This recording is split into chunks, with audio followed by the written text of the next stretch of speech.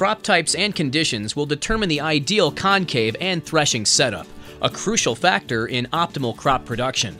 First, inspect the wear edge of the concave bars, the straightness of the bars, and overall concave condition. In general, the lower and smoother the bars get, the less aggressive the threshing action. Broken or damaged wires can be replaced individually. With concaves removed, you can check for cracked, twisted, broken, or loose rasp bars. If you can no longer read the number on the bolt head, it's time to replace the rasp bar. If you're switching crops, configure and set your machine for the next crop with the proper concaves, threshing, and separating elements modules and sieves. Next, measure the clearance of the rotor and calibrate it with your cab controls to ensure accuracy.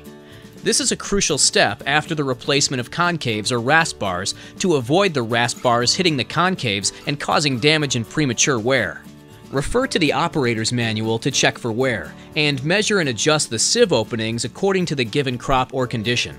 Make sure the sieve wires aren't loose in the side rails, and that there are no broken or bent louvers.